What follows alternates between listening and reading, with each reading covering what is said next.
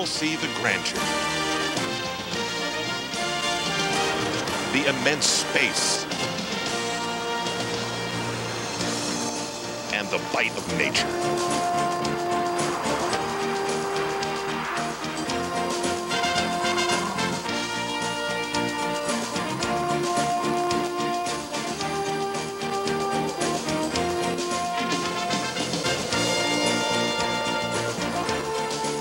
Few of us also see the challenge. This is what they live for.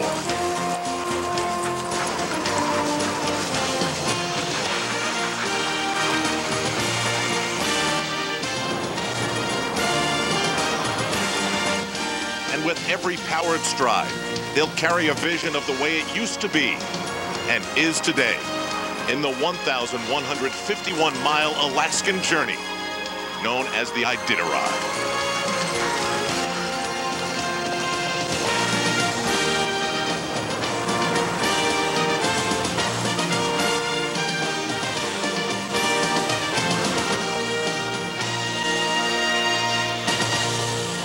Off the Cook Inlet, it is a sunny March 6th in Anchorage, Alaska. And thousands gather for the ceremonial start of the 27th edition of the Iditarod sled dog race. More than 1,000 dogs and 63 teams are barking to get busy. So Guy was honorary musher, eh? People here are from every walk of life, and some have even bid their way onto a sled to experience the first 20 miles.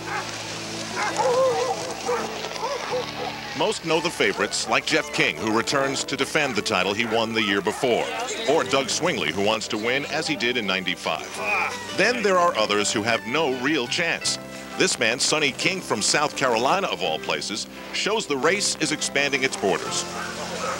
And yet, in spite of all the nationalities and states represented, the atmosphere here is decidedly and unmistakably Alaskan.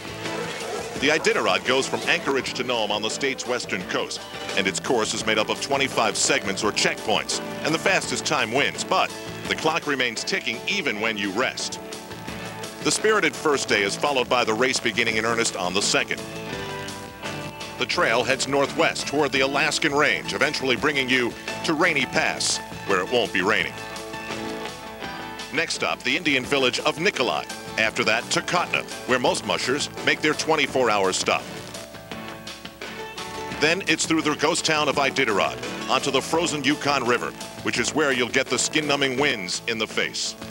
All the way through Old Woman Pass, onto the Eskimo village of Unalakleet, which is the gateway to the barren coast of the Bering Sea. After that, it's on to Nome, which has the richest of traditions when it comes to mushing.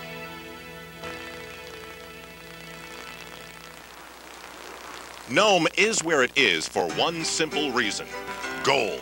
It was discovered here in 1898. Then there were rugged encampments, and soon the rush was on to come to the great frontier, find your fortune.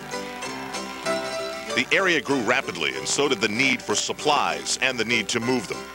There were trails that cut through the wilderness, and horses worked out sometimes for that.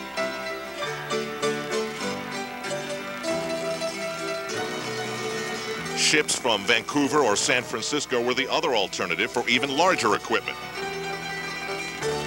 And all these things worked out fine until winter hit.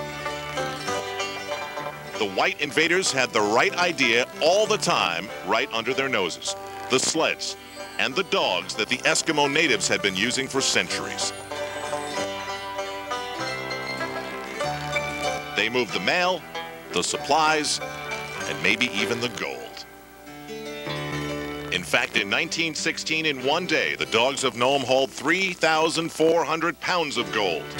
They were, in fact, worth their weight.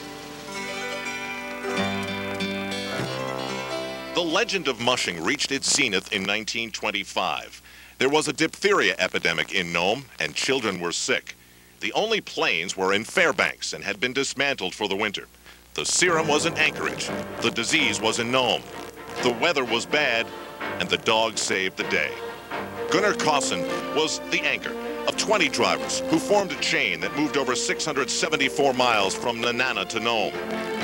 The story played out around the world, and eventually the serum saved the kids.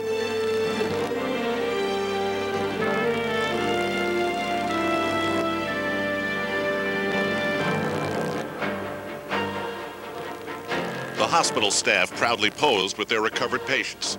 Gunnar Kaasen was a hero, and the ride of his lead dog Balto became books, a movie, and a statue in New York Central Park. That's him in black on the left.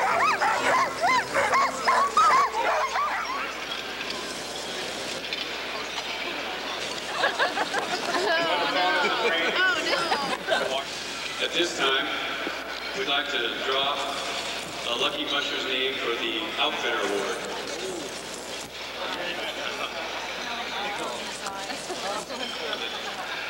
Okay, and the winner is Christopher Knott.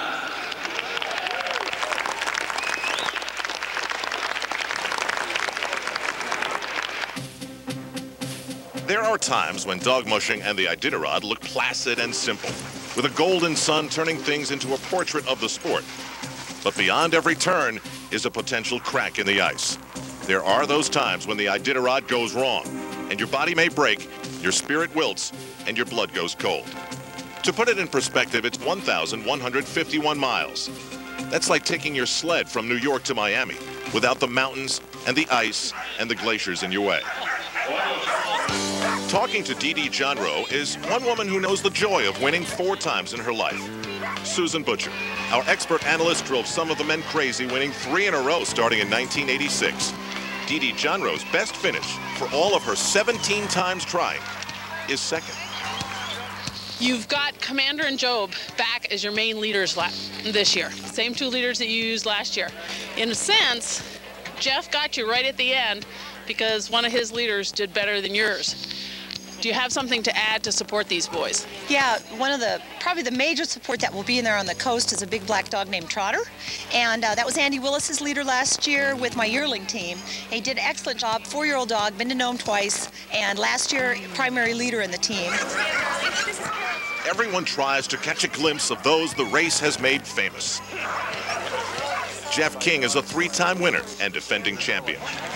Even after 3 Iditarod wins, there are challenges. I mean, if it was statistics that were motivating me, and I don't know that it is.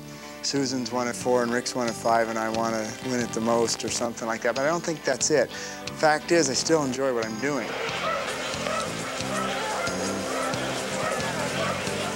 Some watch and get the bug. Sonny King is a 52-year-old veterinarian from Spartanburg, South Carolina. For a time, he was a volunteer vet for the Iditarod. In '95, he was told to get on board. Bruce Lee in '95, sitting in Nome there, we were talking about how much I learned each year from the mushers. Bruce looked at me and he said, if you want to take a quantum leap in your knowledge, you spend some quality time on the runners. And that thought stuck in my brain. I couldn't get rid of it.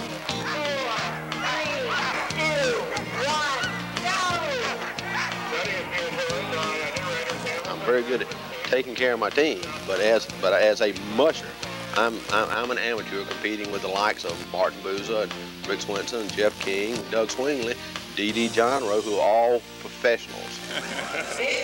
Dan Dent is someone worth following. In Baltimore, Maryland, he's an investment counselor, and with stuffed huskies in his office, he frequently crunches the numbers. And also finds a way to combine everything with the local police athletic league. The Iditarod Trail has a long tradition of helping children in need. We're having an essay contest with the kids in the Police Athletic League, and the winner wins a trip to Alaska and will become my Iditarider in my sled during the ceremonial start of the race in Anchorage. These Iditariders are a major feature of the start. Many of these spots are used at auction to raise money and go for as much as $5,000. Some to people who arrive in private jets and carry a high profile, like soap opera veteran Susan Lucci. Some people hear about the Iditarod as a rumor or in a magazine, and then it becomes part of their lives as well. The first time that we read about it was in the New York Times, in the travel section, and my husband, they had a section on fun things to do over the weekend. So my husband said, let's go. So we did. We both applied, and he rode and I rode, and we had a wonderful time, and we fell in love with it, the activities, the people, and so we decided to come back again. And we liked it so well, we came back again, and again, and again. And so the 1999 Iditarod begins with well-known smiles. Yeah, it's absolutely great. Great. The grand prize winners on their way to Nome via Anchorage, Alaska, DeAntoine West.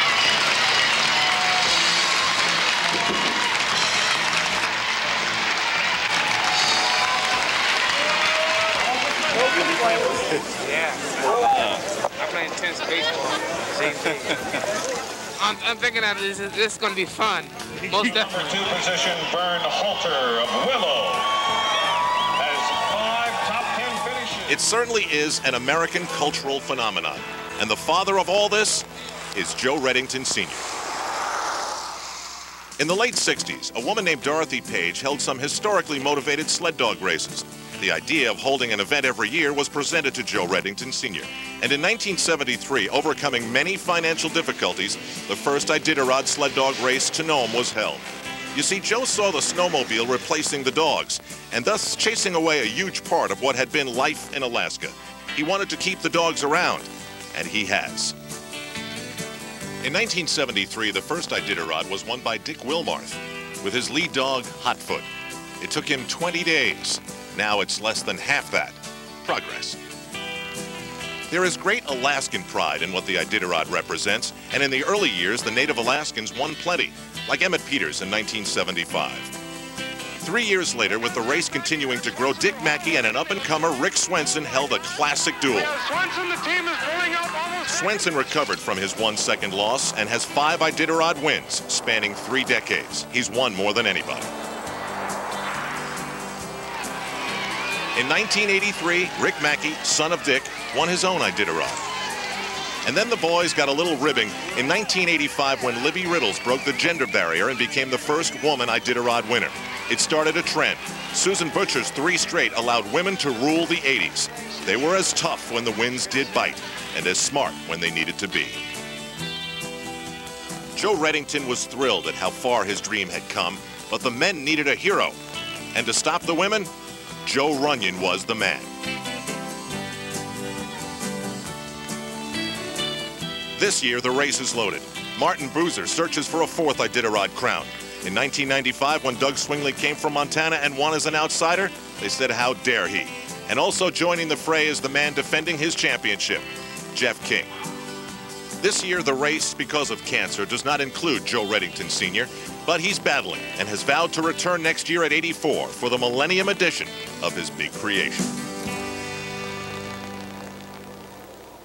In Anchorage, the talk gets serious as the favorites in the 27th running of the Iditarod assess their teams.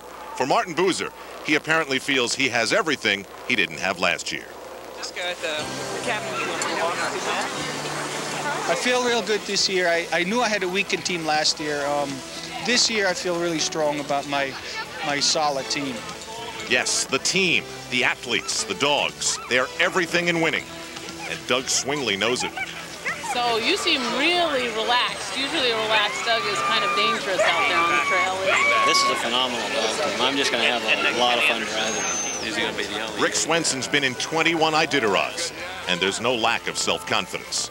The competitors are more serious. I mean, they've got a different... You have less outdoorsmen running the Iditarod today and more racing specialists. You know, I mean, if I look down the list of my competitors, there's very few of those guys I'd want to go out on a camping expedition with and think that my life was depending on them. They're really good dog men. They're really technical people. They can sit down and figure out all these time schedules and nutritional intakes, calorie intakes and training regimens and stuff. But going out and starting a fire ain't necessarily in the book.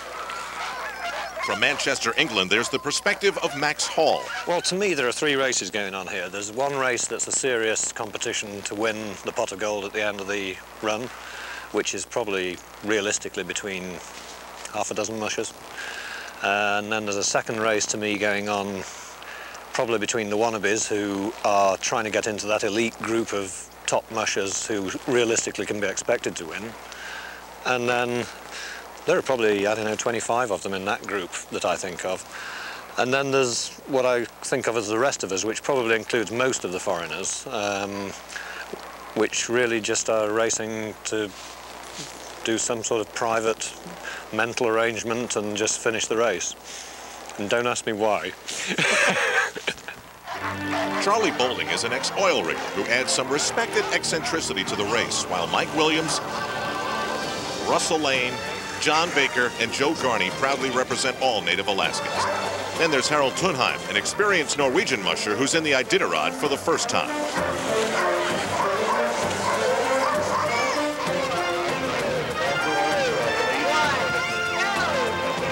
Dan Dent and D'Antoine leave Anchorage and will happily be together for 20 miles. Then, Dan will be on his own. As the mushers leave Anchorage, they all know what lies ahead.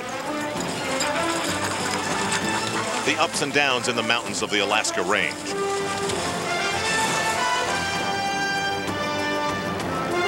The Happy River switchbacks. Rainy Pass. And Dalzell Gorge.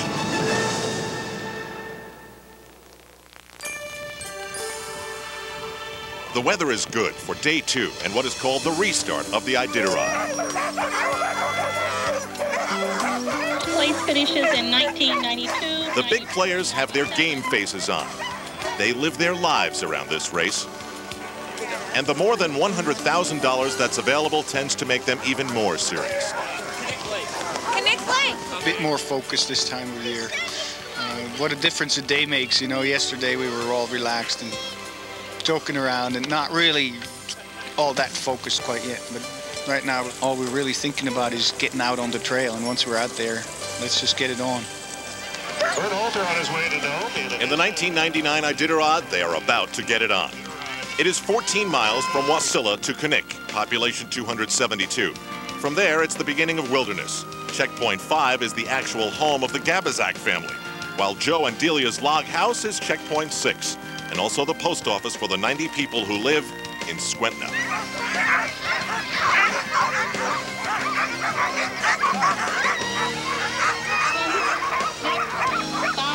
There are embraces for luck, and one team at a time, they begin the Iditarod for real.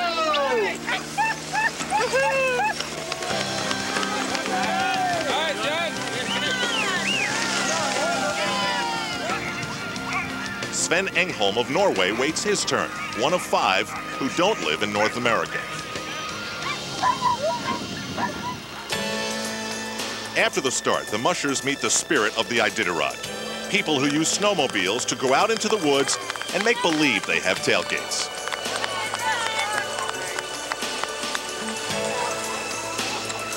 Compared to being froze like a oh well. Got any booties? Thank you. Good luck. Oh God.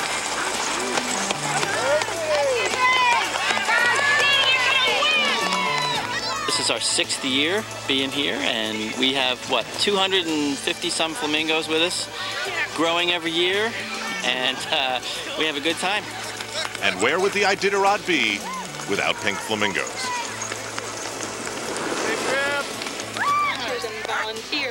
Sonny King, the South Carolina veterinarian, gets the official send-off. 5, 4, 3, 2, 1, go! Sonny King, bib number 27. Meanwhile, Dan Dent and D'Antoine had a little adventure getting out of Anchorage. We went up the Muffin checkpoint there and slid off the side of the trail. And D'Antoine did a little roll, but he said he wanted to look in the eye of danger, so I accommodated him. Dan Dent is safely away, and D'Antoine has a taste of what he's in for. Down the trail this morning tonight. Most of the teams have the maximum 16 dogs at the start, like the second Norwegian, a rookie, Harold Thunheim, leaving Civilization, heading out to the Pink Flamingos.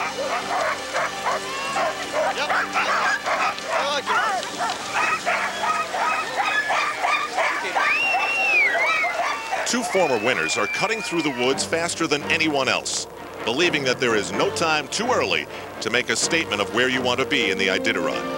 For Doug Swingley, the Montanan, and Swiss-born Martin Boozer, that is to be in front as they keep an eye on each other.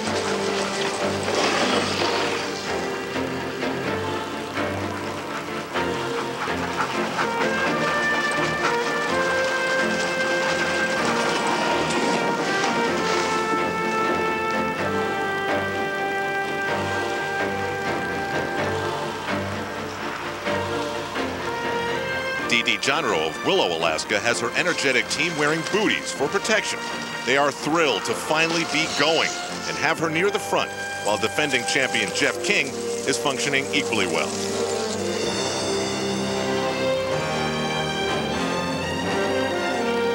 He, like all the others, are constantly checking the dogs. How are they running, getting along, cooperating, listening? They are in every way a team.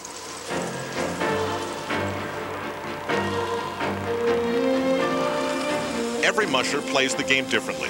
What type of dogs? Thin hair, thick hair. How to train them, where to train them, how to feed them, when to rest them. Jeff King has called timeout in the heat of the day at minus 10 degrees. These are important times to check out the competition. Dan Dent is competition to no one except himself. Here in the early miles, he's doing fine. The Iditarod's day one sun setting. Who will it be to make the first big play?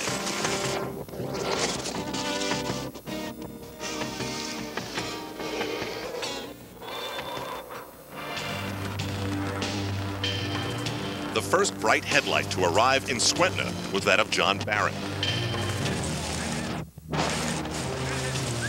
Raising sled dogs is his life, and he's been at this since 1979.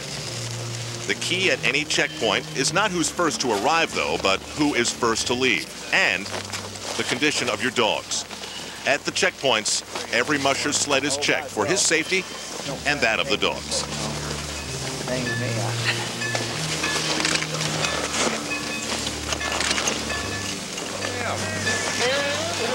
Right.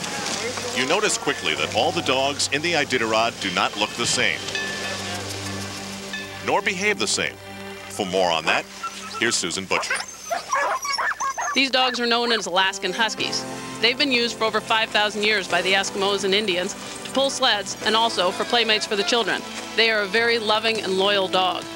They are bred for speed, endurance, good coat, and tough feet. They are not a show dog like the Siberian Husky or Alaskan Malamute and are unregistered despite having known lineage. In the early 1900s, gold miners bred Huskies with setters, retrievers, wolves, and many others.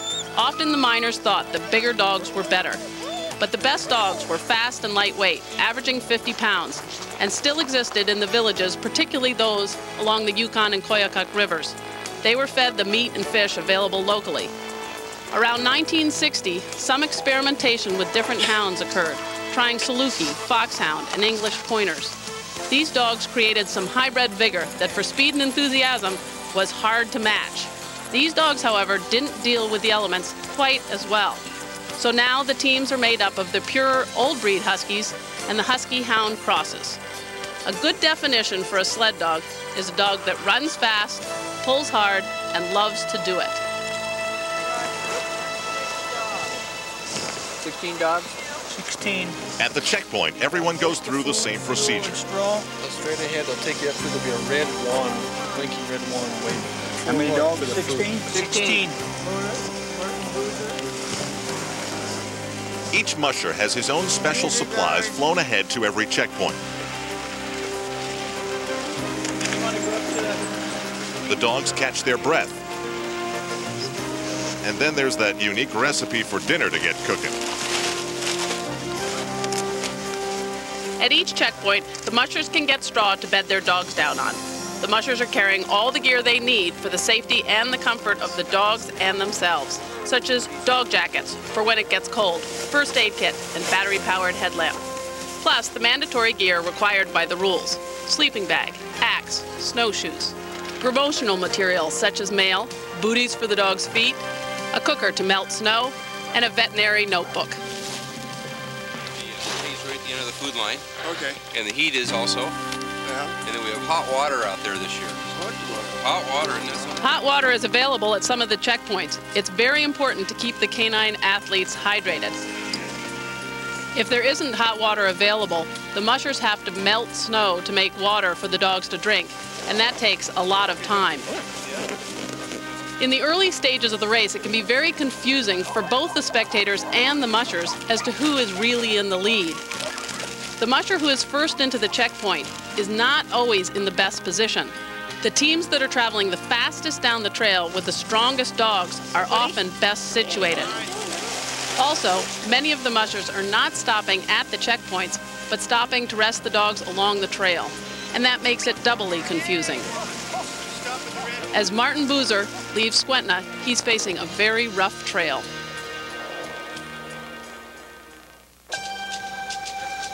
The leadership in the 27th edition of the Iditarod includes the familiar names of the pre-race favorites: Martin Boozer, Jeff King, who are joined by John Barron, Linwood Fiedler, and Ramey Smith. Remember, the clock is always ticking. Finger Lake Checkpoint, 8:45 a.m., full moon, and very quiet. From here, in Skwentna, it's 75 miles to the place known as Rainy Pass. The mushers travel through forests of spruce along creeks and lakes, where water overflows can complicate your life. Some of the descents, just before Rainy Pass itself, are considered to be the most dangerous on the entire trail. Footsteps in the snow take on a distinct sound at temperatures like -20. Martin Boozer checks in with his team at a pace that says he's in a hurry.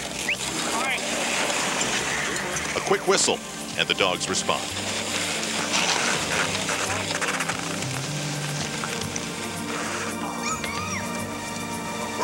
This has been Skwentna's big day in the Iditarod, but now the activity is quieting as the race leaves this checkpoint behind. Still, not all the beds of straw are empty, and as much as these dogs like to be heard and to mush, they love to eat. Yeah, they've been doing excellent. Really fast run. I've just been breaking it up so they're really short runs.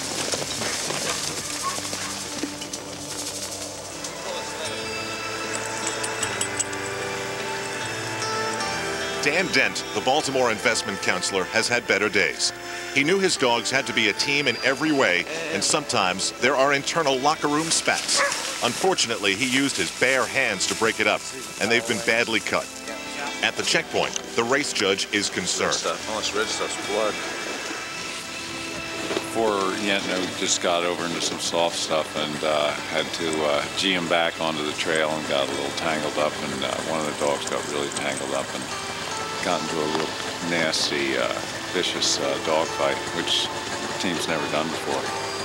So it's pretty disappointing. I got my hands pretty well shredded up. A rookie mistake, and the next day, for the safety of everyone, race officials withdraw Dan Dent from the Iditarod.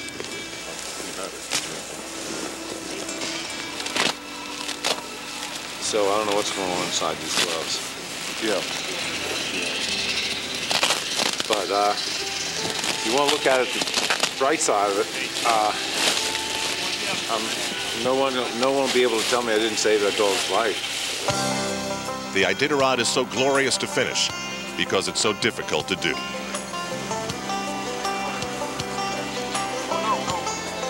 At Finger Lake, the Iditarod once again reveals its growing international side. First it was women, then a guy from Montana. Now it's Norway that the Alaskans have to deal with race rookie Harold Thunheim. He's in the checkpoint with a fast time and immediately goes to put the gang to bed.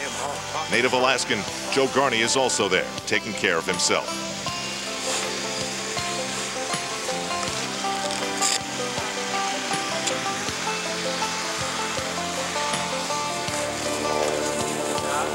The dogs come first, even in Norway. Harald Thunheim's dogs have been recognized by everyone. They're huge, 60 to 80 pounds, and part Greenlander. Meanwhile, Doug Swingley comes through with his thoroughbred team. He's been saying this is the best dog team he's ever had. It's a competition. Not my favorite part of the year, but it's the time that I get together with all of my fellow competitors, who some of them, like me, have raised these dogs from the day their eyes opened and could see you and cared about them, to compete against all the other dogs. So it's like putting your kids in t-ball or in softball, and finally now they get to play in the big leagues. That's the Iditarod.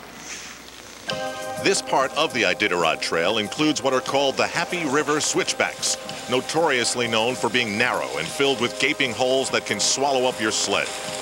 This year, the conditions aren't as tough, making Happy River live up to its name. The dogs are obviously incredibly fit, but the musher has to be really fit too. Many people would think that running up the hills behind the dogs is the hardest part for the musher, but it's actually controlling the heavy sled and slowing the team down, going downhill.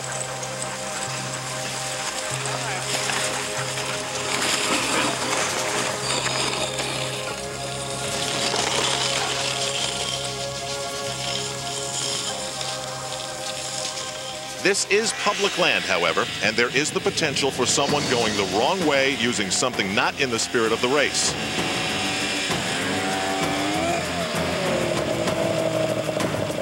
He is not very happy, and the musher must act quickly.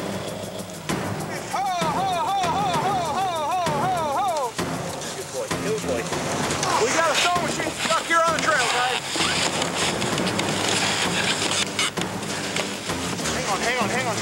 Hang on. I got the front dog. I got him. Okay, I'm letting him go here in a minute. Okay. Holy cow. After a few frantic moments, Linda Pletner's team is on her way. But the crash has damaged the trail. And for the others to follow, like Dee Dee Johnrow, it's something else to deal with. Okay.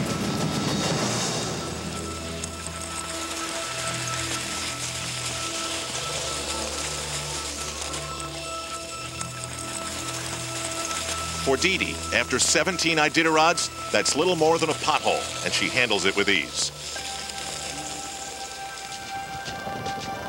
It's high noon and minus 20 degrees at Shirley Lake.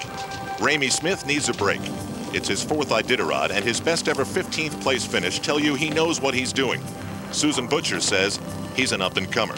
Here he's in good company, because his next-door neighbor is Martin Boozer. 20 years ago, he moved to Alaska from Switzerland to do this, so he's very much at home sleeping inside his purple cocoon.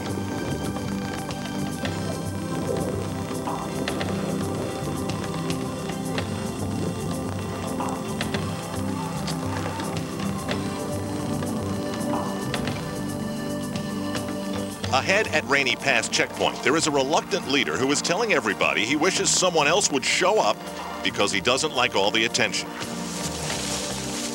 57-year-old Charlie Bolding has 4 top 10 finishes in 6 Iditarod tries.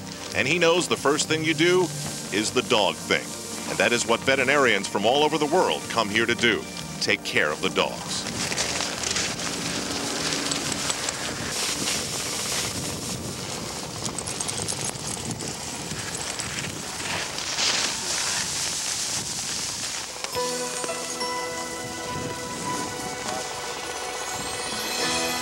Our parameters are concerned, it's based on the HAW concept, H-A-W, hydration, heart rate, appetite, attitude, and weight or body weight. So do the skin fold test, see how well the skin snaps back. That gives us good hydration. That's beautiful. Look at the mucous membranes, the gums, kind of feel if they're tacky. Push on them a little bit, the color should, when you blanch it out by pushing in, the color should come right back. I like to listen to the heart rate and the lungs.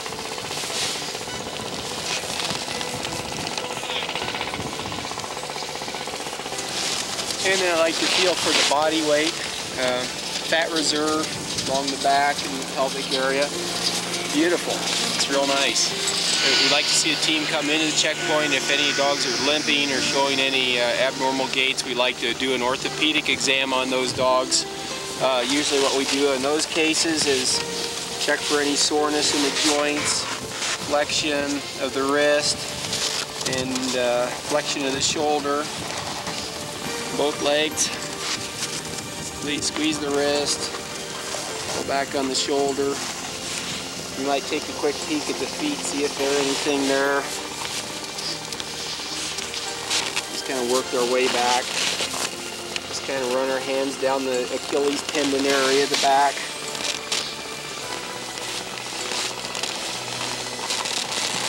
But that's one of the reasons I stress to my veterinarians. I like them to watch the teams come in the checkpoint because they can see the dogs moving and learn a lot about any orthopedic conditions just from observing the gait of the dogs when they arrive. The Norwegian Harald Thunheim arrives to polite applause at Rainy Pass. The media is starting to scramble for their media guides. Welcome to Rainy Pass. Doug Swingley was there too, giving his dogs water in the form the temperature demanded.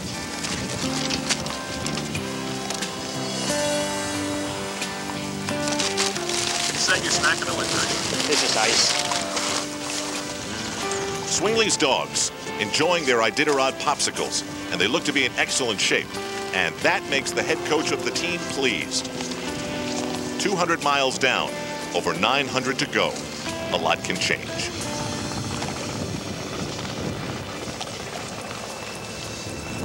Where do the Alaskan Huskies get this love to travel and to pull? It's theorized that because they are descended from the wolves, their desire to travel comes from their instinct to hunt. So the dogs are always ready to run.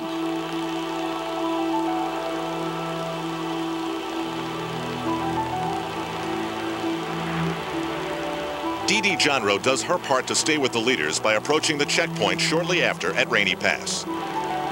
Though cold, the weather has been very cooperative.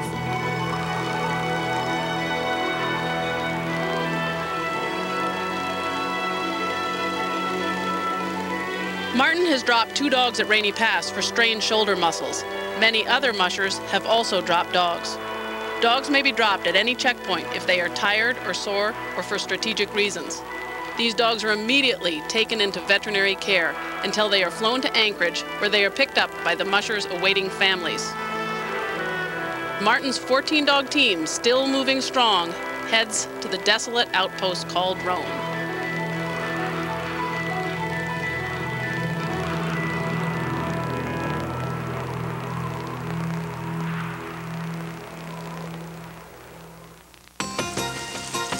Eerie shadows mark Martin Boozer's arrival in Rome.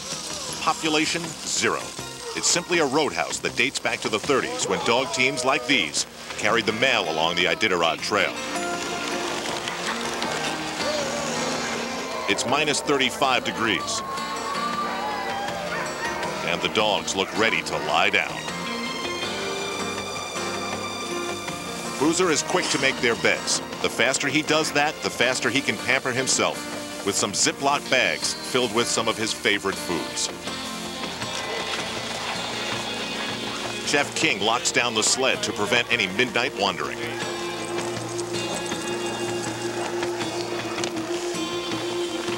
Each dog eats up to 12,000 calories a day. That's like 40 Big Macs, so it takes a lot of cooking. The food high in carbohydrates and protein will be mixed with a lot of hot water. A musher has to also be a chef. There must be time for a little bonding, and King makes some as the activity at Rhone begins to pick up.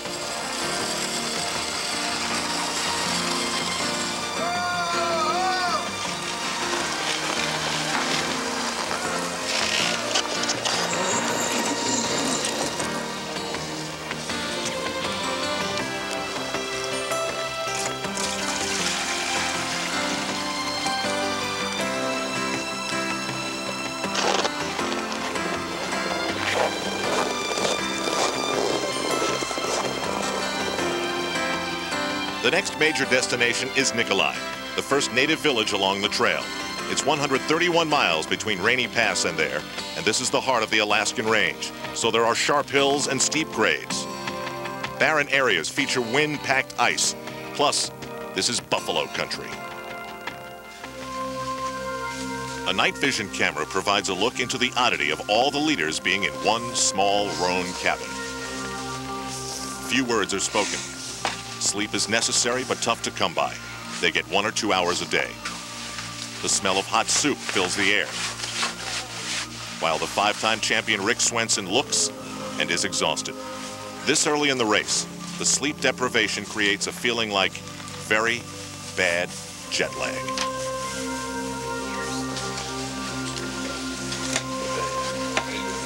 That's correct. He departs at 0431 with 16 dogs.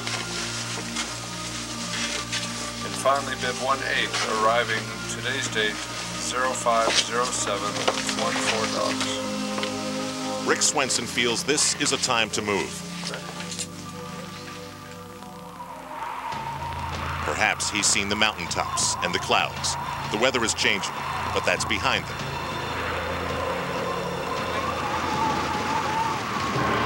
The wind is vicious, 50 miles per hour, making the wind chill something you don't even want to calculate because you don't want to know.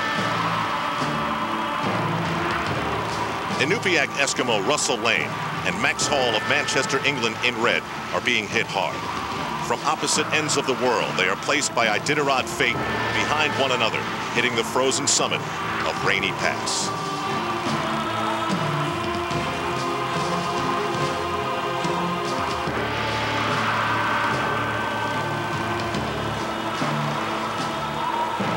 The trail markers signal they are still headed right, and where they are headed is to a part of this world that makes you feel so small.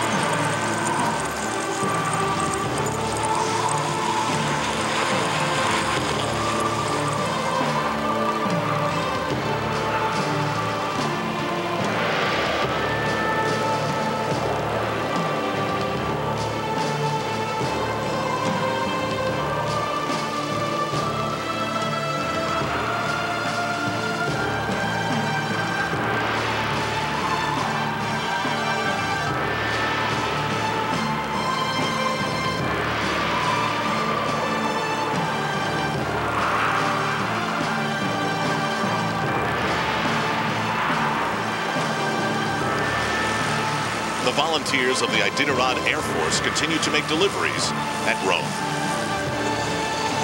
Some nests have been left behind. Many are still filled as the field thins out.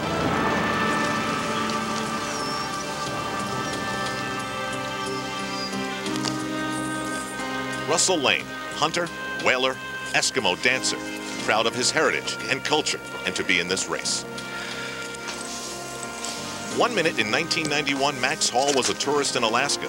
The next, he was bitten by the mushing bug. Just finishing this is something else that joins these two. That plus the fact that their bodies are screaming. There you go, dude.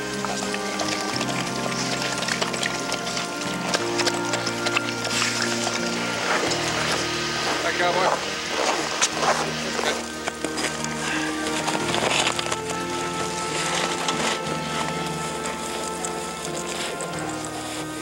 I'm sure I'll be feeling some pain, but we'll have to keep going no matter what. I've worked hard for this.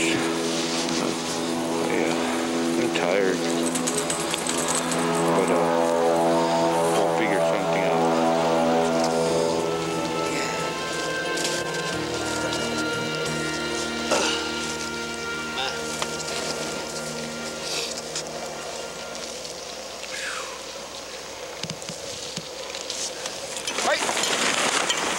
Russell Lane's resting is over for now. He wants to show his children he can do this. It's a powerful want. Thank you. There's a lot going on where little usually does. Roan, population 0. Everybody's transient.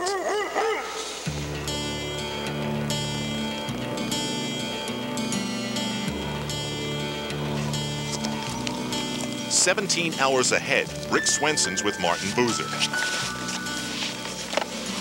It was a nice sunny day. I figured why not stop here where it's nice and quiet. Martin was here.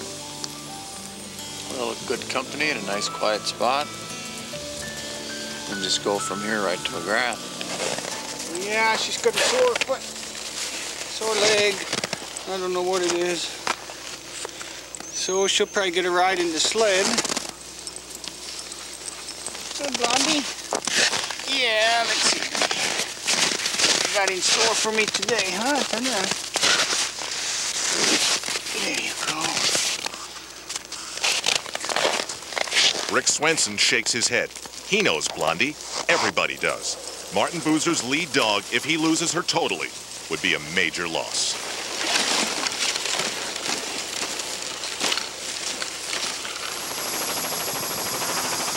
In the neighborhood is Charlie Bolding. He's camping out because he likes Swenson and Boozer's style. This is a St. Martin Swenson Park back there, and I got to thinking about it. And I figured out what they're going to do. It's the smartest thing to do. They'll sit here to cruise off and then take off all the way to McGrath. Pretty smart move. So I decided to get in on it. All good ideas don't have to be your own, do they?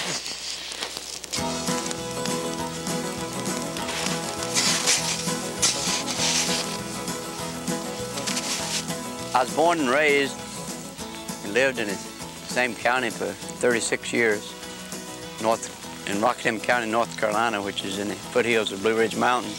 I went out west, so I bought some sled dogs.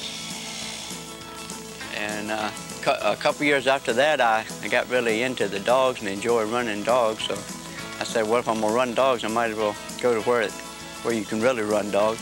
I pretty much came to Alaska just looking for some wide open space. If I had an overall strategy, it's to disrupt the other competitors' game as much as I can by what I do. In other words, I'd rather have them reacting to me than me having to react to them.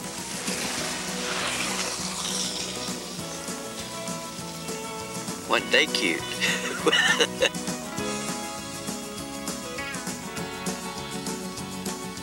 Life in the bush is different. It's not for everybody. There's not much money in it. It's a good life for us.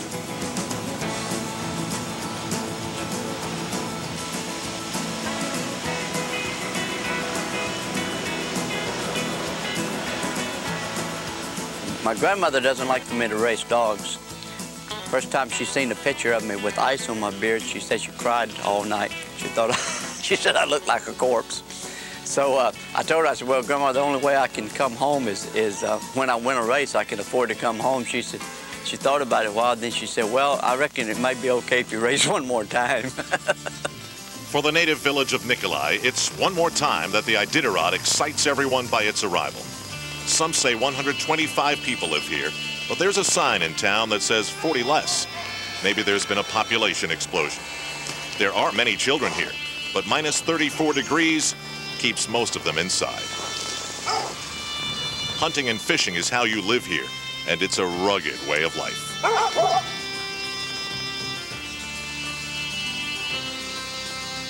Still, they love the Iditarod, and the populace is being told it's coming.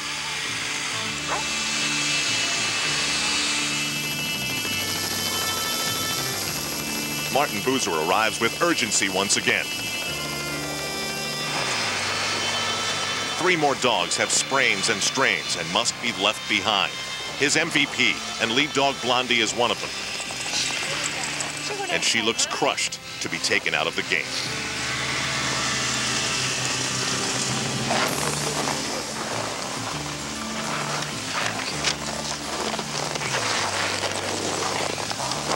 Mainly her left front.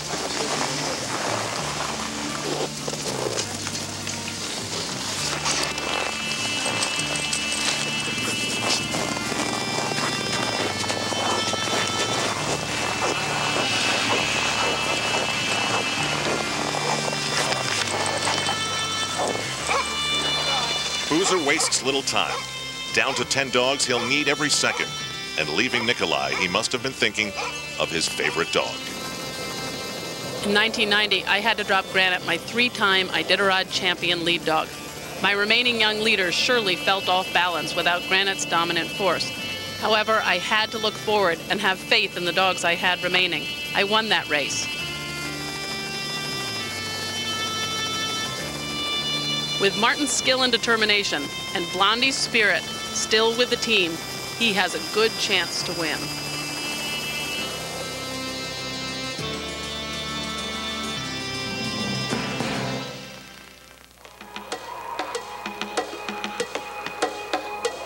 If there was win, place, and show wagering on the 27th Iditarod, and the race ended right now, the payout would be low. The favorites filled the top spots in the standings. Boozer, Seavey, Bolding, Swingley, and Iditarod. Swingley's the only non-Alaskan in the group. From the native village of Nikolai, the mushers traveled 48 miles to visit the 500 people who live in McGrath.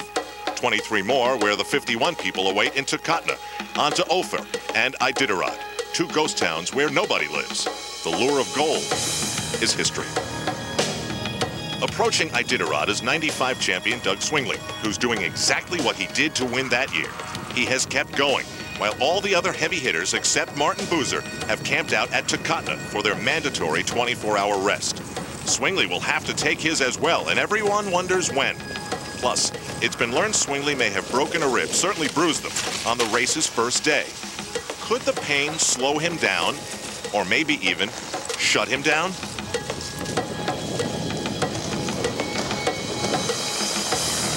Boozer knows that trying to keep up is his only shot to find out. And so on the tundra, nearing the halfway mark of the most important thing in his life, he tries to keep Doug Swingley in sight. He'll need a telescope.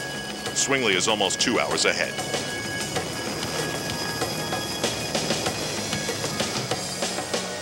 On the icy bank of the Takotna River is Takotna Village itself. It has a store, a restaurant, a bar, a satellite dish, and a big welcome for the mushers. After all, many spend that 24-hour mandatory rest day right here. Dog. Sonny King arrives in Takotna, and even though the vets will check his dogs, he's a veterinarian himself, back in Spartanburg, South Carolina. Sonny says author Jack London and his Call of the Wild is one reason he's in the Iditarod. Another is being selected as one of the race's veterinarians back in 1993. This year, he's decided to be a player, organized his effort, his dogs, and his bumper stickers. One of my friends gave me an Alaskan Malamute in about 78. Obviously, I started reading about Arctic breed dogs, and you start reading about Arctic breed dogs, and you start reading about sled dog sports. That leads you to the Iditarod. In 93, I started making plans to find out what it was about. You know, exactly what makes those dogs want to go from Anchorage to Nome, 1,150 miles across the most desolate wilderness you can imagine. And you know, is that because somebody's making them do it, or is that because they want to do it? So I went up there the first year as a volunteer veterinarian, one of 22, and to see what it was about. And just within almost hours of being around my first team there at the pre-race vet check, you could see the care and the concern and the fellowship that the mushers have with their dogs. You gonna spend some time with us? Oh yeah. You gonna do your 24? Yep. We're gonna take a little break. So Sonny and his team are going to be like that old red pickup truck, not going anywhere for a while. Iditarod assesses her chances. Our chances are good. You know, they're eating and they're drinking well. They are carrying good weight. They're happy. And there's a long ways to go. We're not even halfway. And so, you know, I think to me, that's the point. And everybody takes their 24 if they're smart, what's most advantage to their particular team. And this team, although I had originally planned to go to Ophir, is better suited to stop now. I think another 2.5 hours last night would have made them not feel so good. And as it was, within an hour, they ate 5 gallons of food. So, you know, I believe I got a lot in them because they felt really good. They weren't really tired. They are a young team. They'll rebound fast if you don't you know, push him a little too much. Trotter pitched a little temper tantrum when we left McGrath, so I thought, you know, Trotter and I are just working out this relationship here, and he and I seem to be getting along really well. He's going to think I am nobody worth listening to if we blow 2 checkpoints at once. And you know, like the other guys know, but I need Trotter to be with me too. I need this to be a team effort, a gang. And one of the gang leaders here needs to realize that, you know, I truly do have his best interest at heart. And I think this really was a confidence builder for him. The mushers keep busy feeding and fixing during the day. And the planes keep coming and going to the delight of the young Tecotnans. Susan Butcher with Jeff King. It's so early to tell, but is there anybody that you feel is your toughest competition at this point? Oh, Martin being down on dogs, he's walking a pretty fine line. I suspect I'm sure you can win the race with 10 dogs, but they better be the right 10, and you can't afford any mistakes, and Lady Luck better be shining on him. It would appear that Doug's team's in excellent condition. They look real happy when I saw him here, and he's quite proud of them. And but he's got some pretty serious pain in his chest from a fall he took at the start too, and I know that he's hanging on with some pretty major effort. He was really sore, but I think he's got a great dog team. I think Rick Swenson's dog team looked real good, and Baker's is smooth. He's down a couple. Boy, it's tough. I think the most exciting thing is seeing Harold from Norway, a beautiful dog team. He's very calm and collected and really in tune with his dogs. And when I saw him out in the burn, he caught me there, and watching the spirit of that team really made me wonder if, in fact, it wasn't possible that a rookie could win this race. Well, I think last year I was like a rookie. I was back out here like a rookie. I'd kind of gotten 2 years off of the trail, you know, but honestly, I feel better right now after 14 hours of my 24-hour break than I felt all winter. I think probably partly because, you know, by here, either your dog team is falling apart or coming together. And I think mine's coming together really, really nicely. I might be, you know, I might not have the speed to catch those guys. My strategy might not work, but I have faith in it, and as long as there's 2 of them out there busting heads, then it's more likely to work than if there was only 1 of them. My motto is that most of these guys now, they want to run to the river and walk to Nome, and my motto is walk to the river and run to Nome, so we're going to see if it works. The long 24-hour wait is over for Dee Dee Jonrowe. Trotter and the rest of her 12-dog team is itching to get going. They have fresh booties on and are well rested. Some last-second schmoozing, and Dee Dee Jonrowe's 17th Iditarod begins again.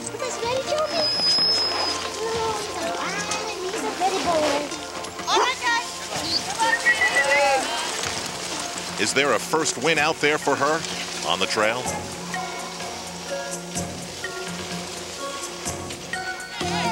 Harold Tunheim, the Norwegian rookie, has been noticed by the veterans, and he has some supporters speaking the language from home to send him on his way. One thing is clear, the strategies have been put into motion in the Iditarod, and Doug Swingley's already cashing in. So on behalf of the employees, the management, shareholders of GCI, we congratulate you. You paid Chaplain Award of $3,000 of gold nuggets. Congratulations. Thank you. All right.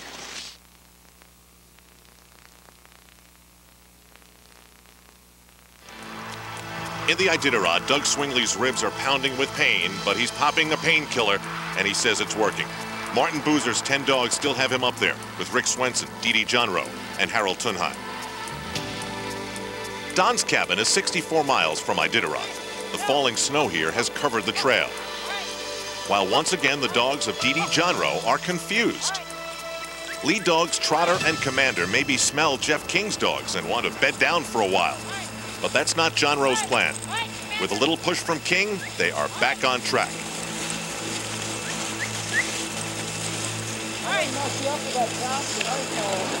I needed to stop and give meds. Say this about Dee Dee. She's got an upbeat attitude.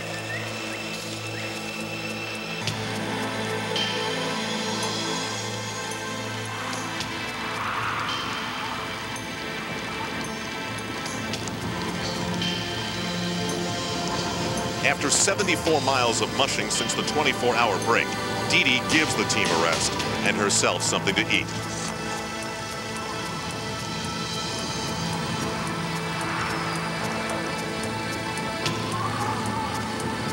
She's in the middle of nowhere, and it's everywhere she wants to be.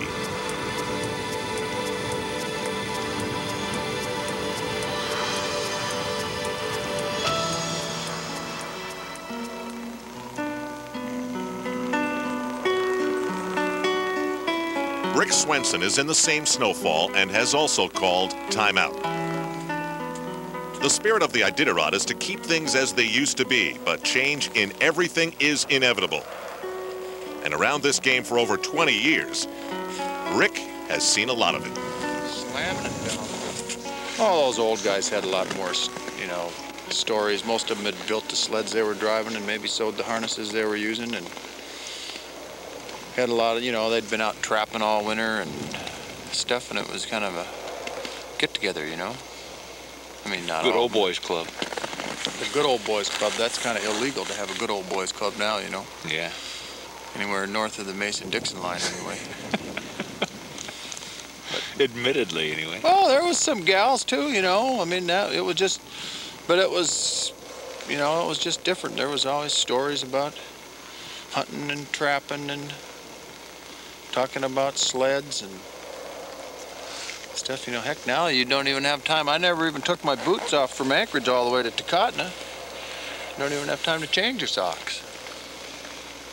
Well, you're talking when you, 77 was 20 days, wasn't it? 18 days or something like that. Yeah, well, there was, you know, we went through, it was the first time we went through Rainy Pass, and there was storms, and, you know, it was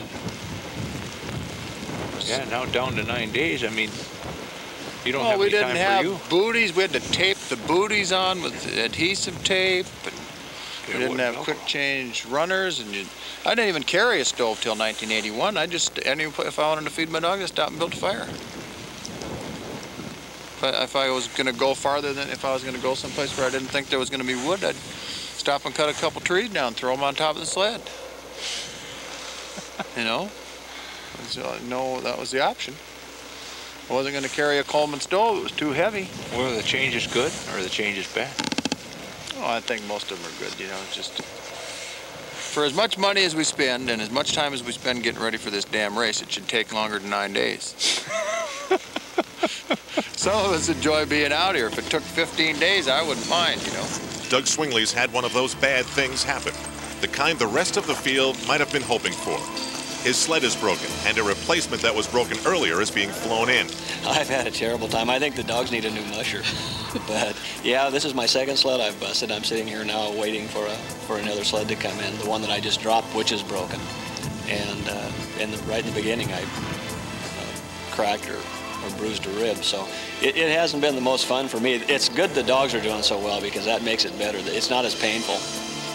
There is some controversy about the sled request, but it is ruled to be within what is legal, and the Iridium satellite phone calls are made to get things in motion. The only problem is getting the plane to dart in through the snow. Some have been grounded. You broke a second sled. Okay, yeah, we can help him get an air taxi to get the other one in there. Yeah, the one that's in the Tecotna. Yeah, that's no problem. Finally, the sled makes it in. By now, Martin Boozer is also on the scene and delights in the Christmas morning-like reaction of the man he's battling. Yeah, now you can see Swingley smiling again. Before he was crying. I took this one to Nome before I know it'll make it. I'm smiling again like a little baby, like a little kid. Look at him, my dogs are happy. He's got a new toy. My dogs are happy. Martin Boozer thinks about this family and the one back home. You know, when you think about the kids, you'd like to go home and see them. And, you know, my hardship happened between Nikolai and Rowan, so you think of the two boys named Nikolai and Rowan all the time. And I felt like quitting a lot of times, you know, and probably get some more ups and downs like that. But then they helped me an awful lot because I tried to set a good example, and quitting is certainly not one of the options that's really high at the surface right now. you just keep on going. The mushers way back in Takatna are in a different world, the one where just getting to know 'em is the mission. Russell Lane, the Inupiaq Eskimo. When times get rough, I just tell myself, man, I'm going whaling. Every step these dogs take is a step closer to home. Susan Butcher with Max Hall. How's the race going for you this year? You're 24ing here in I've had my moments. I busted the sled runner into 2 miles before the steps. I repaired it in Rainy Pass with hose clamps and some bits of steel. Pretty good repair that got me down the gorge okay. Got to Roan, where I'd telephoned my wife from Rainy Pass at 1 o'clock in the morning and asked her to have me a Tim White toboggan 6-foot model delivered to Roan by 3 o'clock in the afternoon on the next day. So I thought, great, I've got a new sled. Set off across the ice, got onto dry land on the other side, and promptly broke my sled runner again. These are the dogs of Vern Halter. He's an attorney and kennel owner in Willow, Alaska. This is his 11th Iditarod, and he's had 4 top 10s. But right now, he's 27th. So it's time to get going.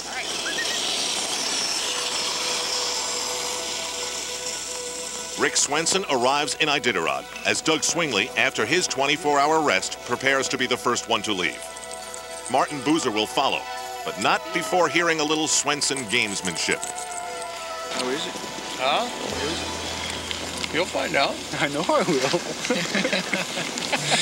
Wasn't any problem for my dogs.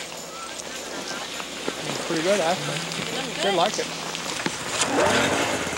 Knowing Swingley is getting set to depart has them scrambling to fire up the snowmobiles that break the trail and make it possible to move on.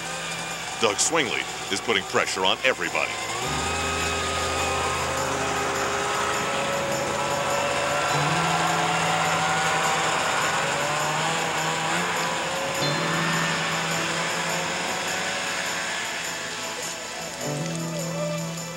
The Montanan speaks the language his dogs understand, and at 1 a.m. he leaves Iditarod. Swenson, needing rest, waits 2.5 hours before resuming the chase in the 27th Iditarod. Good luck, Doug. Doug Swingley, the man from Montana, the first non-Alaskan to win the Iditarod, is still the leader. Martin Boozer's depleted team is still second. 5-time champ Rick Swenson knows the chase is on, and Dee Johnroe is in the mix.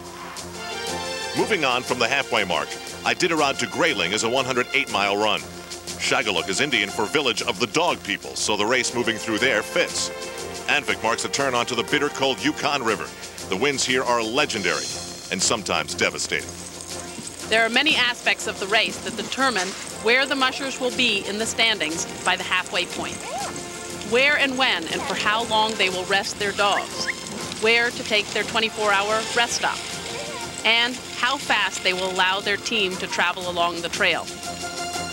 The speed can be controlled by the musher with the brake. In a race like this year, when the trail has been particularly rough, it is each musher's guess whether to make up time by running fast and hard and risk injury, or slow down and protect the dogs but lose valuable time. After the Iditarod checkpoint, each musher will be letting their team go as fast as they can. The race is on to know which strategy has given the musher the strongest, fastest team. At this point, we can ask, did Martin go too fast? Is that why he had to drop so many dogs? Are Vern Halter and John Baker holding back too far? How is Doug traveling so fast with no injuries to his dogs? Only the finish line will tell. Everybody is having a Doug Swingley problem. For Boozer, it's the fact that over the last 90 miles, Swingley's been 18 minutes faster. That's the kind of speed that can break your spirit if you let it. Boozer's not the type. Even so, as he arrives, Swingley's already inside the cabin, being given the feast that is the tradition of the first musher to the Yukon. As well as the 7-course meal, Doug Swingley also wins $3,500 in cash from the Regal Alaskan Hotel.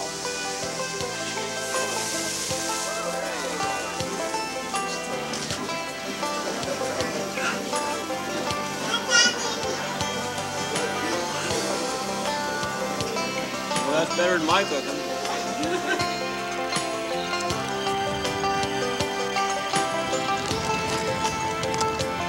Jeff King is not being treated nearly as good by himself.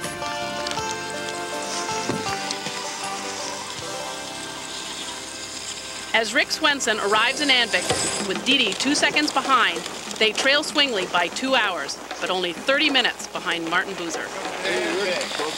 Rick's dogs look great, and equally as important, Rick looks like he knows his own mind and his own strategy. Yep, 31, number 31. I want to roll. I don't want these guys to think they're going to stop here. You don't want your... I don't want nothing. Okay.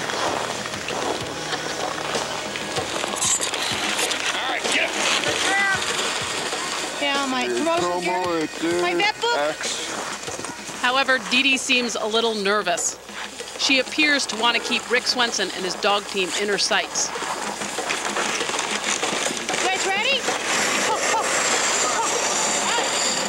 Even the way she talks to her dog team sounds tentative.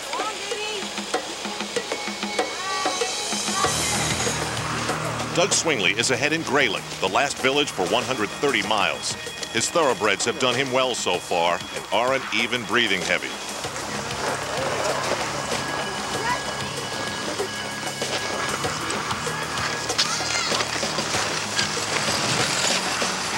He's confident and moving out. All right, Elvis, get ahead. Beautiful to our family from her favorite night. Thank you, Edna. Thank you. Can I give this to Susan to hold? 90 minutes later, Martin Boozer enjoys the crowd, then checks the dogs, and then feeds them the usual concoction. His pace is easy, in spite of Rick Swenson's roar from behind.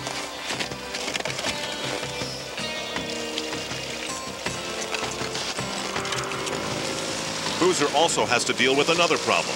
One of his runners needs replacing, but it doesn't seem to faze him, and he does it with pit crew speed.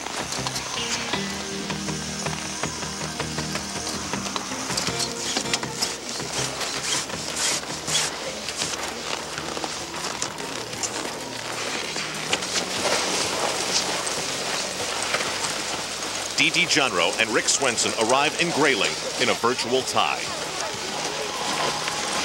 Water. Yeah, but I can't have the dogs put out the field. Edie, you took your 24? Yeah. Can we find that? I want to drop a dog. I want to vet. Some of the other kids need new shoes, and they get them. That works pretty good, a piece of copper pipe. And then stick it. Yeah.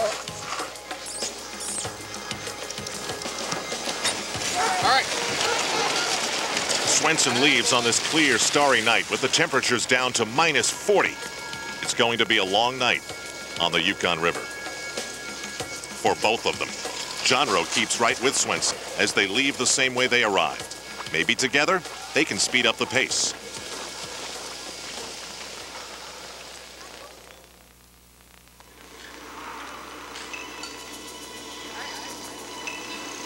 I think you'll catch him. No, I really believe it. I can't. All of Charlie Bolding's long gray hair is tucked neatly inside his parka, as neatly as his ability to stay involved in the race. The wind is picking up, 75 degrees below zero with the wind chill.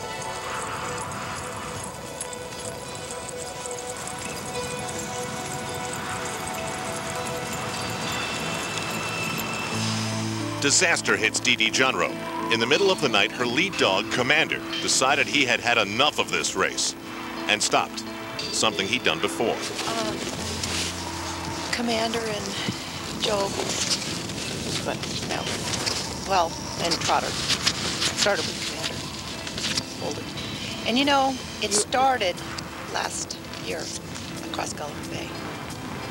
And I saw the crack, you know, and I told you. And I saw it in the Copper Basin, and I thought I had repaired it. I was changing them around, you know, and he'd get away. Trotter did pretty good for a while, but everybody cracked, you know. I mean, Commander was the beginning. Backwards.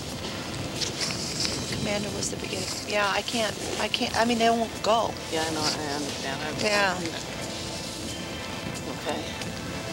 Okay, well, we will. It is.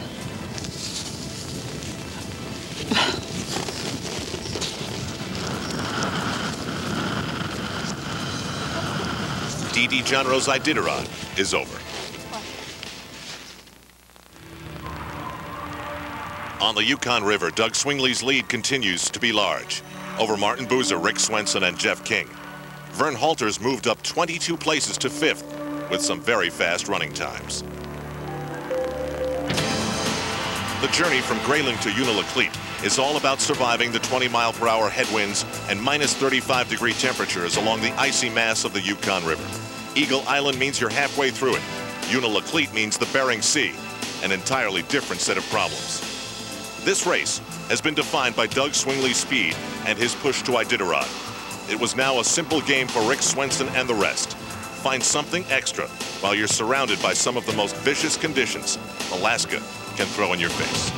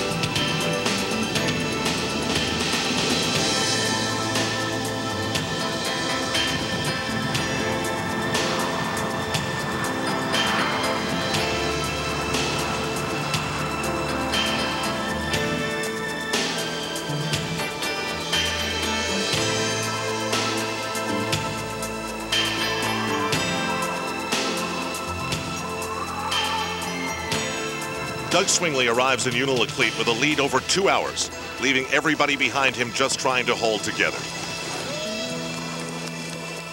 He flashes the smile of achievement with just over 200 miles to go.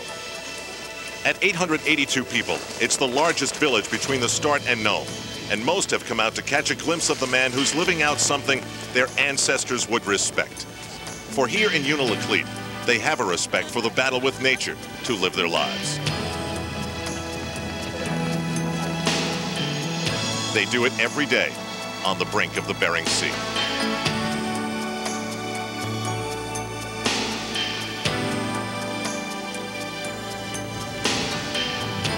It is life with little luxury and lots of hard work. These days, most of their equipment lies in the snow in the middle of another quiet winter. The Iditarod once again provides a pleasant distraction for the proud and the young of Unalakleet. And they have a gift for Doug Swingley.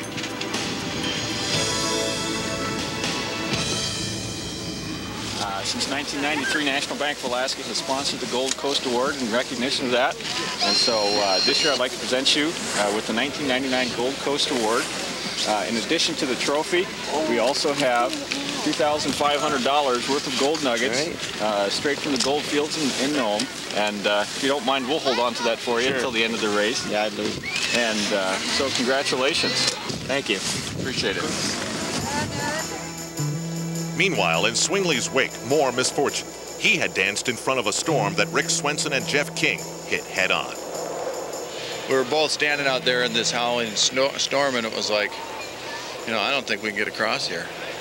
I mean, there was, you know, it wasn't like, oh, you know, you're a wimp or anything like that. I mean, it was like we both were like, this is real. I mean, it just, we've been fighting the weather ever since Don's cabin, and it just isn't in our cards this year to not have it work. So. Whether I am 5th or 15th, I'm really not going to get that excited about it. I want to get there so that when I do, my kids will know that I practice what I preach. Having my daughters just have some trouble at the state gymnastics meet, and something they could always do in practice didn't work out in the meet, and I know they know that I can do this in practice, and I've done it, but you don't do it every time, and there's no way I'm going to win this race. I've certainly long ago conceded this to Doug unless that weather that seems to be avoiding him like the plague finally decides to bottle him down. Oh, I'm still hoping that Doug will get stuck somewhere. Good God, I'm not giving up yet. So one seems resigned, the other does not. But this does seem to be Doug Swingley's Iditarod to lose. Draped in a beautiful sunset, he leaves Unalakleet to try and handle the last few surprises of the Iditarod. In years past, the storms off the Bering Sea have been rough surprises indeed. Swingley confident heading to Nome. King resigned to not winning. Swenson still committed to the cause. While Martin Boozer, down to 9 dogs, is still, because of his skill, a part of what's to come.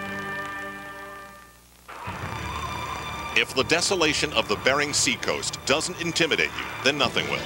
And it provides the backdrop for the final Iditarod push to Nome. The mushers will visit Shaktoolik and get hit with more wind. And after extremely isolated villages like Koyuk and Golovan, an appropriately named checkpoint called Safety is only 22 miles from the finish.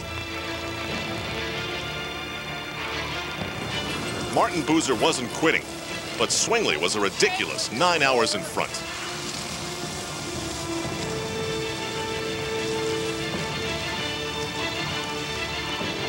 Rick Swenson is trying to hang on to 3rd place.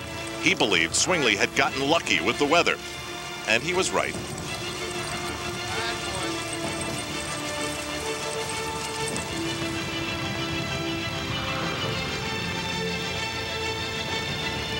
Just behind Swenson is Charlie Boulding, his beard laced with ice, and the battle for the paydays behind Swingley was getting tighter, as Vern Halter had charged from 17th at Iditarod to now 5th.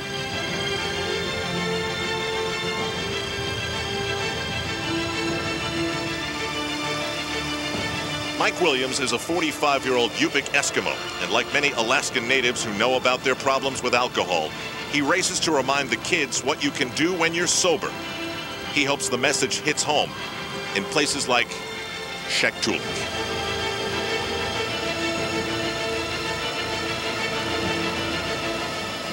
At this moment, Canada's Hans Gott and Mike Williams have a different concern for a fellow racer.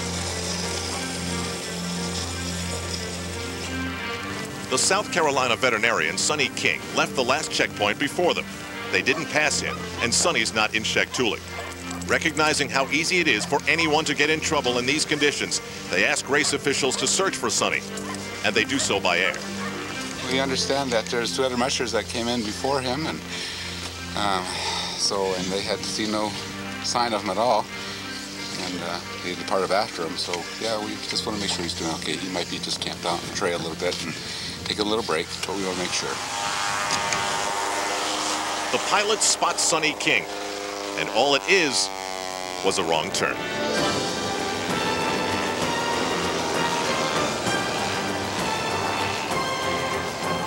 Sometimes when things aren't going exactly right, you know, you look up and I'll see an airplane going by and I think, you know, this is not a half bad way to travel either.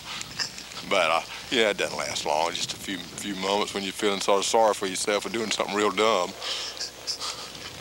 But mostly it's been a great trip so far, and I always look forward to getting to the coast. It's one of my favorite areas.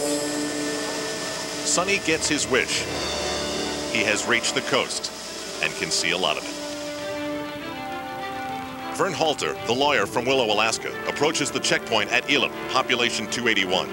If he finishes top 4, it will be his best Iditarod in 11 tries.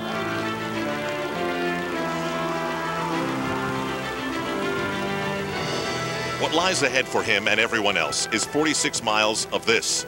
Elam to White Mountain. White, windswept, nothingness.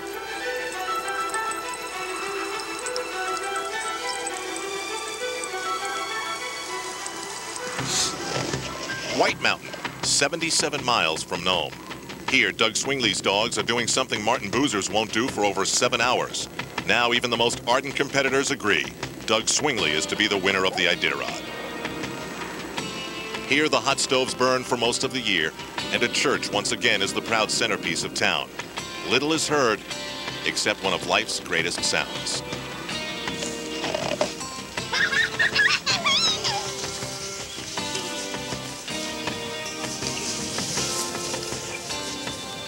Doug Swingley adds what should be a final new runner for what has been a dominant race. Here's Susan Butcher. This trail was really tough. Everybody had to slow their teams down. That's the only reason they could able to keep their numbers.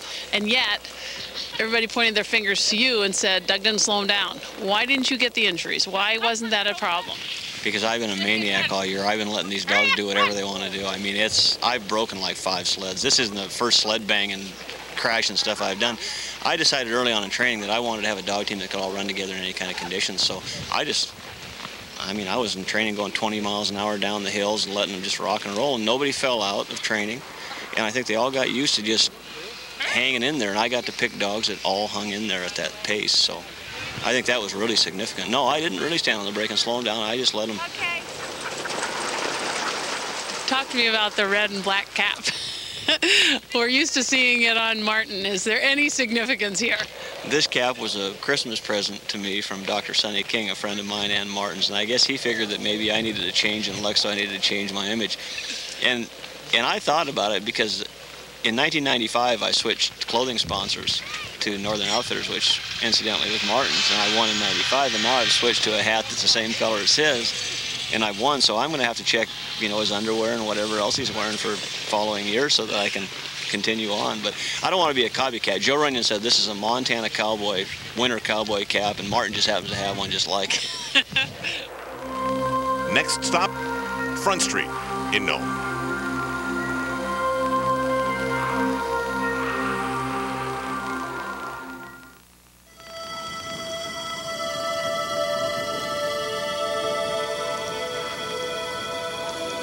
The final miles to Nome for Doug Swingley are a triumphant march. The final few obstacles proving to be nothing much.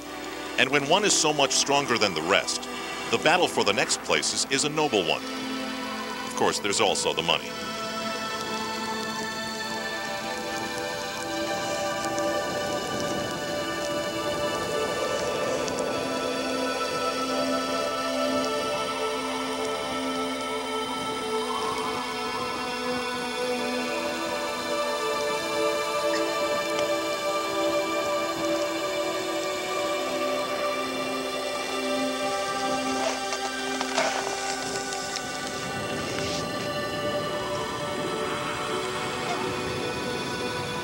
Each musher forms a training strategy prior to the start of fall conditioning, hoping that theirs will be the winning formula.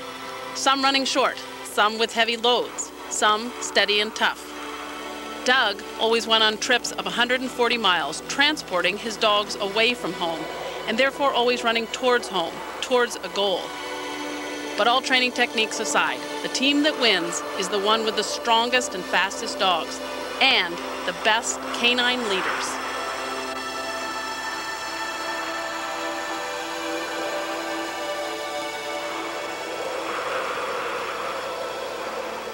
Nome is the musher's goal. However, it's the journey that we go out there for. During the Iditarod race, the musher and the dogs almost become one. There is no other time of year like it. The dogs are our kids, friends, and teammates combined. So although reaching Nome means friends, family, and rest, there's a sadness that the bond between you and your dogs will be intruded on by the celebration of a job well done. It is 1:30 in the morning, and 9 days, 14 hours, and 31 minutes after he started the 27th Iditarod, as Doug Swingley reaches Nome. At 45, he is the oldest man to ever win. He didn't beat his record time of 4 years ago, but this one was a masterstroke of boldness, good fortune, and great dogs who looked great, all things considered.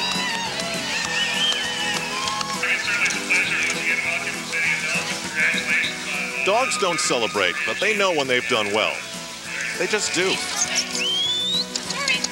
You could write volumes about the hours, the days, and the months that Doug Swingley committed to this moment. But the bottom line was he made the right choice. Stormy and Cola and Elmer were part of the team. For Elmer, it's the first ever Golden Harness Award as the top dog in the Iditarod. Doug, tell us about the 3 dogs that you've got up here. Elmer won with you last time, but this may be his year to retire. Yeah, well, he's now just turned 8 years old, and this is his 6th Iditarod, his 5th completion. So he's been over it enough times where I think he's maybe deserved his gold watch. But he's still a dynamic dog. You know, I mean, the most important thing is that this is Stormy, his daughter, and this is Cola, his granddaughter. So literally, virtually every dog on the team is either a grandpup or a daughter or son of Elmer. So he's been the mainstay of my dog team. I refused almost the whole way unless I really needed him to put him in the situation where he had to lead. So just for his benefit and for mine as well, because I don't want to have a big lapse going between lead dogs. So this little girl right here is just going to follow in his footsteps. So there's no reason to have him put in that position. I'd like to present to you the check for winning the 1999 Iditarod for $54,000. No, actually, I'll just say now it's time. At least $54,000. And on behalf of the Anchorage Dodge dealers and Anchorage Chrysler Dodge, I'd like to present you this 1999 Dodge Quad Cab pickup truck. It's one of our most popular pickup trucks. It's 4-wheel drive, and it'll show you many, many good miles in the state of Alaska. And thank you, and hey, you're a fantastic winner. Congratulations again. Well, I certainly used the last one I got, and it needed to be replaced. So this is a welcome sight. When you run a race like this and you're down to 9 and 10 dogs and really having to push yourself, what do you think this is teaching the boys? Well, you know, you ask the Boozer boys, what stops the Boozer boys? And they'll look you straight in the eye and they say nothing. I try to instill that perseverance, that drive to make them realize that when you dig a little deeper, you can go a little harder and a little farther. And the whole race through, I didn't want to call anybody at home because I felt like if I would just get a little telephonic hug or a tap on the back, you know, I might be out of here. So I never talked to anybody in the family at all because I was looking for a little solace, you know. I was looking for, yeah, you're doing all right, you can come home now, you know. But ultimately, you got to just see it through. Vern Halter roared up to finish 3rd.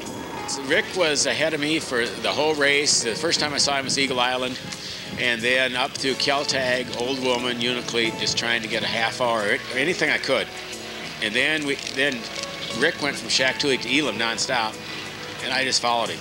And then, of course, got caught in the heat resting, so I just cut my rest by an hour and followed him out.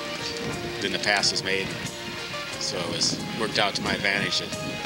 That was a long run from Shaktoolik to Elam. Rick Swenson crossed the line in Nome in 4th.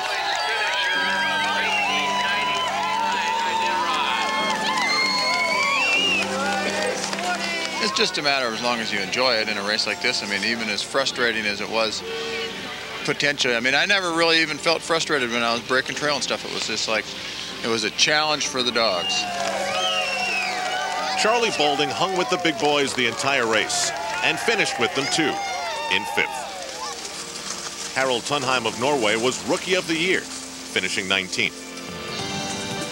And Sonny King, the Spartanburg, South Carolina veterinarian, finished an impressive 22nd.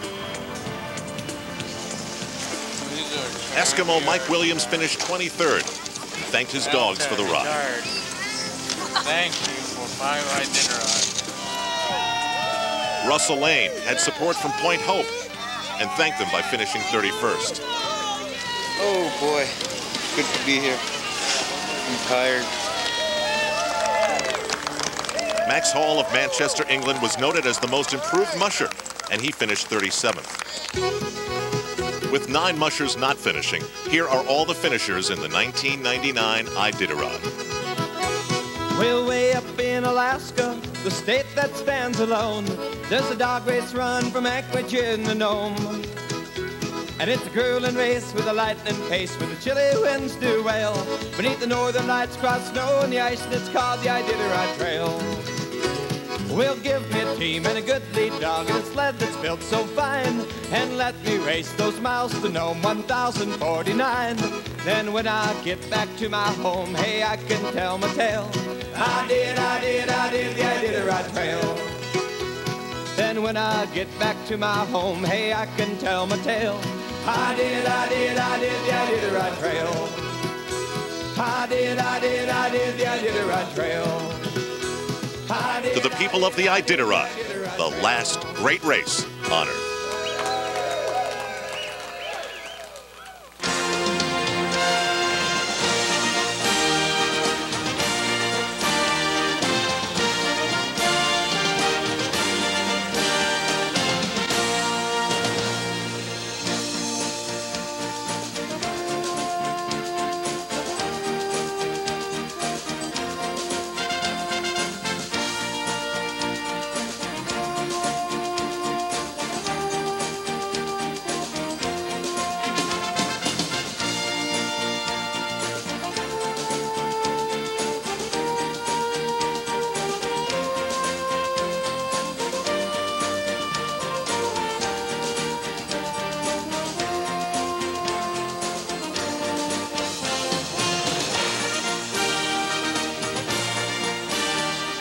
Now available on home video, the 1999 Westminster Kennel Club Dog Show.